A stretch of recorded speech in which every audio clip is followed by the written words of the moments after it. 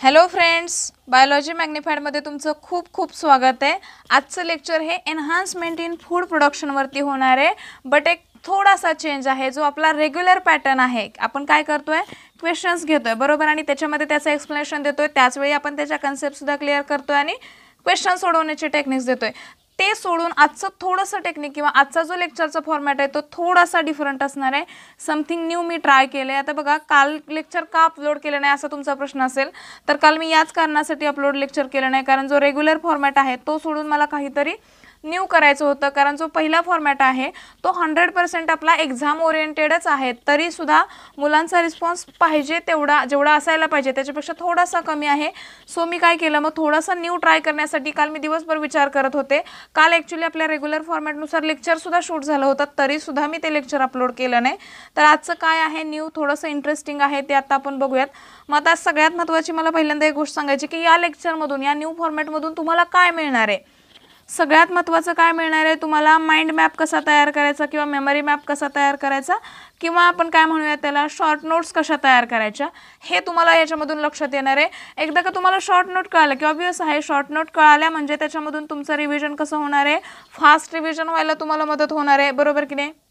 आणि इथून पुढे आपण रेग्युलर सिलेबस तर घेणारच आहोत, जे सगळं आपला नेहमीचा फॉर्मॅट आहे तसा सिलेबस तर कंप्लीट होणारच आहे, बट असे पॉईंट्स आपण शोधणार आहे किंवा असे व्हिडिओज आपण बनवणार आहे ज्याच्यामध्ये तुम्हाला फिक्स क्वेश्चन येतो, 100% तुम्हाला क्वेश्चन येतो।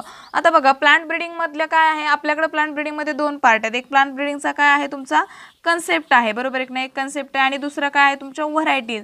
मग व्हरायटीज पर्टिक्युलर क्रॉपच्या व्हरायटी स्पेसिफिकेशन नुसार काय डिफरंट आहेत, बरोबर। तर या व्हरायटीज नुसार बघा, आता याच्यामध्ये हे दोन गोष्टी आहेत। मग आजचा जो माइंड मॅप असणार आहे तो कशावरती असेल, व्हरायटीज वरती असेल, म्हणजे याच्यावरती जास्त फोकस असेल। कन्सेप्ट सुद्धा मी सांगणार आहे, लास्टच्या 1-1.5 मिनिटामध्ये मी तुम्हाला त्याचा फ्लो चार्ट देईन, ठीक आहे। तर त्याच्यामध्ये ते तुम्ही करा।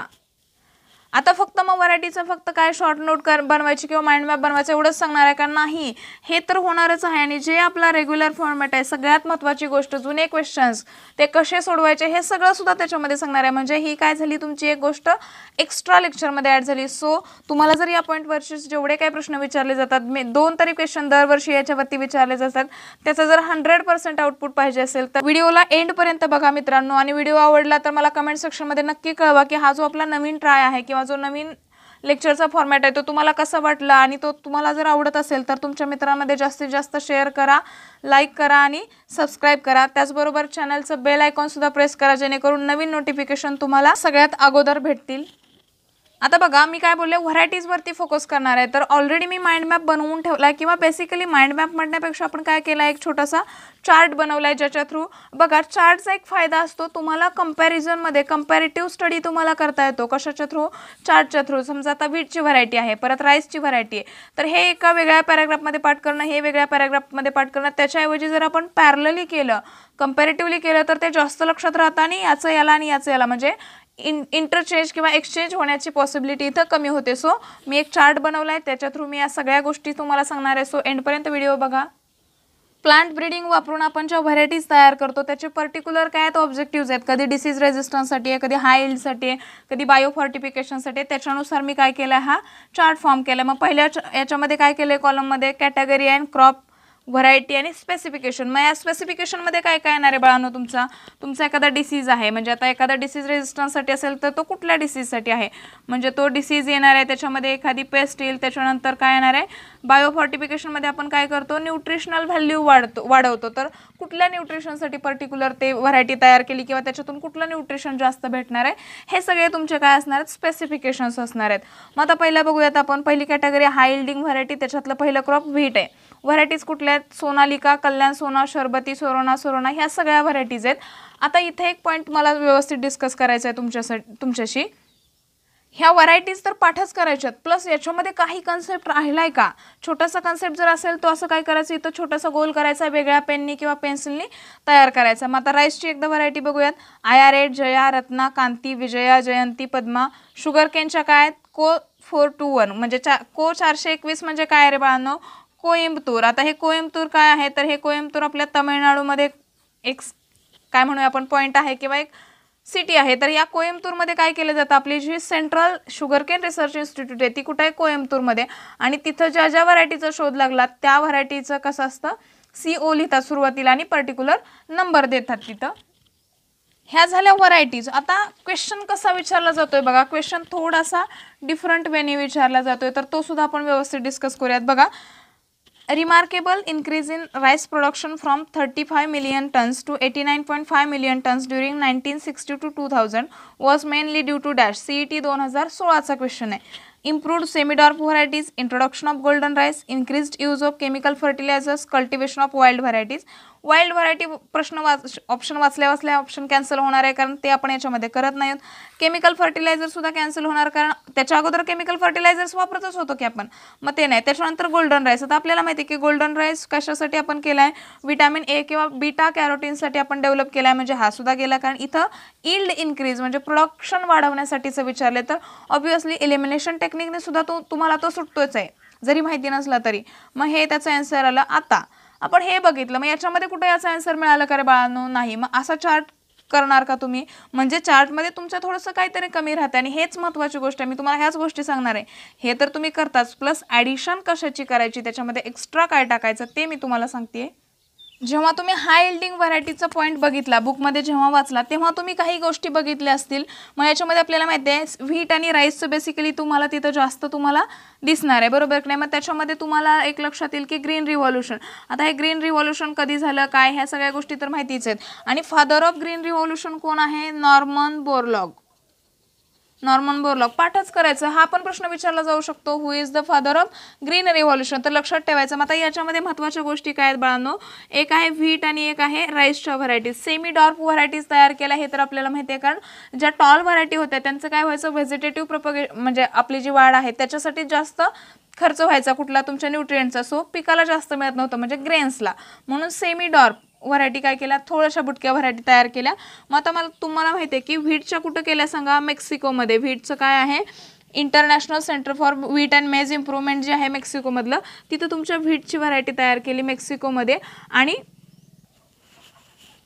हे कुणी केलंय, नॉर्मन बोरलॉगने केले, बरोबर की नाही. मग याच्यामध्ये कुठल्या व्हरायटीज आहेत सांगा, सोनालिका आणि कल्याण सोना. म्हणजे हे लक्षात ठेवायचं, कल्याण सोना म्हणजे हे सोनालिका आणि कल्याण सोना कुठं केल्यात, मेक्सिकोमध्ये तयार केल्यात, बरोबर की नाही. त्याच्यानंतर राईस. आता राईसचं इंटरनॅशनल राईस रिसर्च इन्स्टिट्यूट जे आहे कुठं, फिलिपाईन्समध्ये. कुठं आहे तुमच्या, फिलिपाईन्समध्ये. तर याच्यामध्ये हे तयार केलं. आणि कुठली व्हरायटी तयार केली, IR8. म्हणजे काय लक्षात ठेवायचं तुम्हाला, क्रॉप, त्याच्यानंतर त्याची कंट्री आणि त्याच्या व्हरायटीज.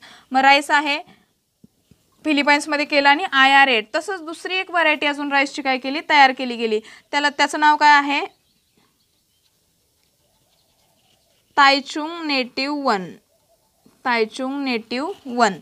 तर ही जी व्हरायटी आहे ही कुठं केली गेली, तैवानमध्ये केली गेली. कुठं डेव्हलप केली आहे, तैवानमध्ये. सो ह्या गोष्टी मग आता हे लक्षात आलं का तुम्हाला, हे तर तुम्ही चार्टमध्ये केलंच, प्लस हे तुम्हाला एक्स्ट्राचं करायचं आहे. म्हणजे चार्टमध्ये काहीतरी डिफरंट सुद्धा असलं पाहिजे, फक्त हे मग हे वेगळ्या पेनाने लिहा, कारण हा वेगळा पॉईंट आहे, याच्यामध्ये बसत नाही आहे, बरोबर की नाही. मग हे का करायचं, कारण याच्यावरती प्रश्न आहे. मग अशीच आपण बघितला. तसाच दुसरा एक प्रश्न आहे सेम याच्यावरती बघा, semi dwarf rice variety IR8 was developed in dash. मग CET 15चा प्रश्न आहे, कुठं सांगा, तैवान, इंडिया, फिलिपाईन्स आणि चायना. मग कुठं आता इथं IR8 कुठं गेला, आपण फिलिपाईन्सला बघितला. तैवानला कुठली आहे, तायचुंग नेटिव्ह 1. आणि तुमच्या एक लक्षात ठेवायचं आहे, ज्या इंडियामध्ये केल्या गेल्या त्या जया, म्हणजे आता इथं बघा याच्यामध्ये कुठं दिलं, ह्या जया आणि रत्ना या ज्या दोन आहेत त्या कुठं केल्या, तुमच्या इंडियामध्ये. तर हे पण लक्षात ठेवायचं आहे. मग आता विचारलंय कशावरती, फिलिपाईन्समध्ये विचारून गेलंय. मग कुठे विचारलं जाऊ शकतं, तैवानमध्ये, किंवा असं विचारलं जाऊ शकतं तैवानमध्ये कुठली व्हरायटी डेव्हलप केली, किंवा राईसची इंडियामध्ये कुठली केली गेली. या दोघांचे डेरिव्हेटिव्ज काढून बघा, ह्या सगळ्या इंडियामध्येच तयार केल्या गेल्यात, बट याचे डेरिव्हेटिव्ज काढून जया आणि रत्ना तयार केल्यात. मग नेक्स्ट आपली कॅटेगरी काय आहे, डिसीज रेजिस्टन्स. मग त्याच्यामध्ये व्हीट, कॉलीफ्लावर आणि चिली. मग व्हीटची व्हरायटी कुठली आहे, हिमगिरी. आणि स्पेसिफिकेशन म्हणजे कुठल्या डिसीजच्या अगेन्स्ट आहे, हिल ब्लंट आणि लीप अँड स्ट्राईप रस्ट याच्या अगेन्स्ट तुमची हिमगिरी व्हरायटी व्हीटची युजफुल आहे. त्याच्यानंतर कॉलीफ्लावरच्या व्हरायटीज कुठल्या आहेत, पुसा शुभ्रा आणि पुसा स्नोबॉल K1. मग त्या कुठल्या डिसीजसाठी, कर्ल, ब्लाइट, ब्लॅक रॉट आणि black rot. Chilli क्रॉपची variety Pusa सदाबहार. हे पुसा शुभ्रा आणि सदाबहार व्यवस्थित लक्षात ठेवा. Leaf curl and chilli मोझॅइक virus. मग क्वेश्चन बघूयात आपण याच्यावरचा लगेच. पुसा सदाबहार is resistant to dash disease, CET 2018चा question आहे. मग काय येणार आहे बघा, इथे डायरेक्टली आपण ऑप्शन आता इलिमिनेट करण्याचा काय संबंध नाही. लीप करलॅन चिली मोझॅक व्हायरस कुठं दिसतोय, ऑप्शन नंबर ए. म्हणून हे करायचंय बघा, एवढंच करायचं. एवढ्या ह्याच्यात झालं का क्वेश्चन लगेच सुटतोय. आता हा तर क्वेश्चन कसा होता, एकदम इझी होता, म्हणजे स्ट्रेट फॉरवर्ड होता. पण आता मग याच्यामध्ये अजून एक क्वेश्चन आहे बघा, काय दिलाय सांगा. Which one of the following disease is caused by bacteria. बरोबर, मग आता डिसीज दिले आणि बॅक्टेरियाने कुठला डिसीज होतोय, CET 2017चा क्वेश्चन आहे. बरोबर की नाही. मग red rot of sugar can, black rot of cruciferous, brown rust of wheat आणि लेट ब्लाइट ऑफ पोटॅटो. मग याचा आन्सर काय आहे, ब्लॅक रॉट ऑफ क्रुसिफेरस. हे याच्यामध्ये आता कसं आलं मी किंवा कसं ह्या चार्टमध्ये ॲड करायचं हे मी तुम्हाला सांगते. आता बघा, आपण इथं डिसीज रेजिस्टन्स, त्याच्या व्हरायटी, क्रॉप व्हरायटी आणि स्पेसिफिकेशन म्हणजे कुठल्या डिसीजच्या अगेन्स्ट आहे हे बघितलं. प्लस त्याच्यामध्ये अजून एक पॉईंट दिलाय बाळांनो, काय कुठले रोग किंवा कुठले डिसीज काय होत आहेत, फंगायनी होत आहेत, कुठले डिसीजेस काय होत आहेत, व्हायरसनी होत आहेत, कुठले बॅक्टेरियानी होत आहेत. मग याच्या सगळ्यांचे काय करायचे इथंच, याला वेगळा चार्ट करायचा नाही, वेगळ्या पेननी किंवा अगदी ह्याच पेननी करा तुम्ही, असं काहीतरी गोल करून ठेवा.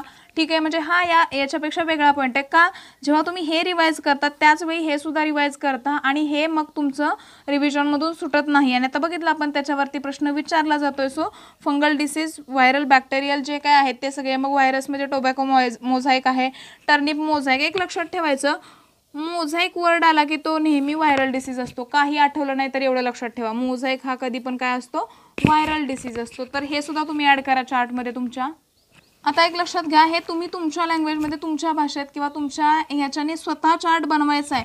किंवा तो आता याच्यामध्ये बघा, आता मी डिस्कस करताना कसं पण लिहिले, बरोबर की नाही. सो तुम्ही बनवा, किंवा तुम्हाला जर हा कम्फर्टेबल वाटत असेल तरी तुम्ही स्क्रीनशॉट मारून सुद्धा वाचू शकता नंतर. नेक्स्ट कॅटेगरी आपण घेऊयात. आता डिसीज रेजिस्टन्समध्ये दोन असतात बघा, एक असतं कन्व्हेन्शनल ब्रीडिंग आणि दुसरा असतो म्युटेशनल ब्रीडिंग. मग म्युटेशनल ब्रीडिंगमध्ये क्रॉप कुठला आहे, मूंग बीन्स आहे, त्याची पर्टिक्युलर व्हरायटी कुठली नाही, बट ते कुठल्या डिसीजच्या अगेन्स्ट आहे ते दिले आपल्याला. Yellow mosaic virus and पावडरी mildew हे दोन डिसीज आहेत.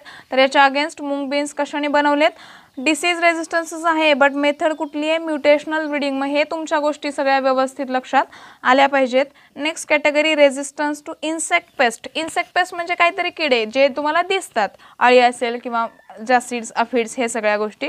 तर त्याच्यामधलं पहिलं क्रॉप आहे ब्रासिका. ब्रासिका म्हणजे रेपसीड किंवा मोहरी. तर त्याची व्हरायटी पुसा गौरव आणि कशाच्या अगेन्स्ट आहे, ती कुठल्या इन्सेक्टच्या, अफिड्सच्या अगेन्स्ट आहे. ओकरा म्हणजे भेंडी किंवा लेडीज फिंगर. पुसा सावनी आणि Pusa A4 shoot and fruit बोररच्या against he variety वापरली जाते ओकराची.